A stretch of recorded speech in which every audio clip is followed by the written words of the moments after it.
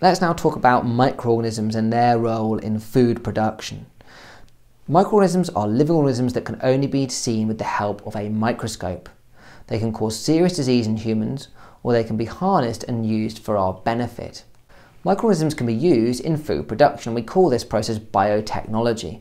There are two examples you need to know about in real detail. One is how yeast is used to make bread, and the other one is how bacteria are used to produce yogurt. Now, many of the products produced using microorganisms rely on a microorganism carrying out a process called fermentation, which we've already discussed in the respiration video, which you can watch again if you need to recap on that. Fermentation is how a microorganism obtains its energy with no oxygen.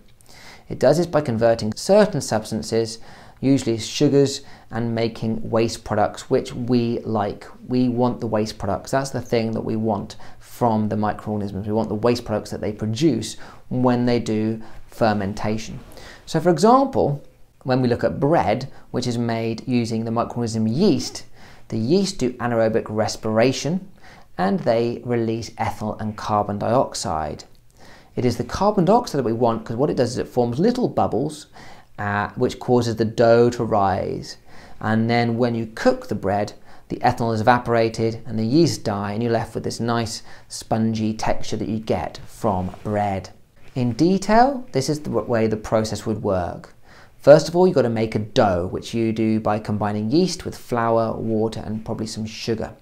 The dough is then kneaded to mix all the ingredients together and then left somewhere warm. The enzymes in the yeast break down the flour to release the sugars. You need the sugars for anaerobic respiration.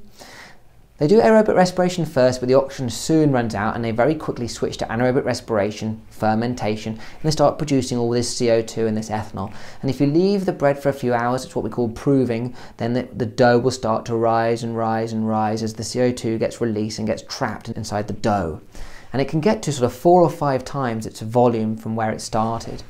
Then you bake that dough in a hot oven, the yeast are killed, the ethanol is evaporated, and you're left with your bread.